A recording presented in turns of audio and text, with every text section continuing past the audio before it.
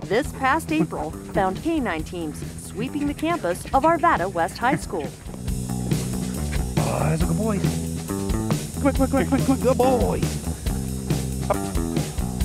Arvada and in other cities across the Denver metro area routinely conducts drug searches or contraband sweeps as they're known in schools.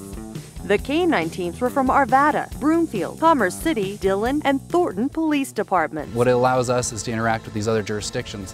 Because being on a K-9 team, it doesn't mean that I just respond to calls in my city. So where if something major enough happens, I'll be asked to go outside of the city.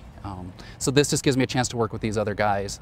They searched areas of the parking lot, some classrooms, and selected locker banks in the school building. Matsu's a narcotics detection dog, so he's used to locate drugs, say within a vehicle that has a hidden compartment or within buildings. He also does patrol work where he protects me on the street, and he also protects the other officers on the street. The search took just a few hours, and the dogs covered a lot of ground. Matsu did great. He did everything that we asked him to do, and I think he did quite well. He did great. He didn't pay any attention to anybody except for the mission that was at hand. He did awesome. At the conclusion of the contraband sweep, there were a handful of summonses issued to Arvada West High School students.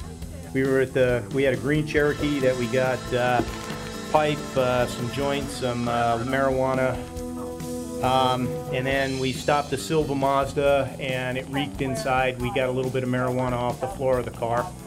This was just one sweep of others to come. In fact, Arvada's K-9 teams will not only work schools in Arvada, they'll also assist police departments who came to the city as they sweep schools in their jurisdictions.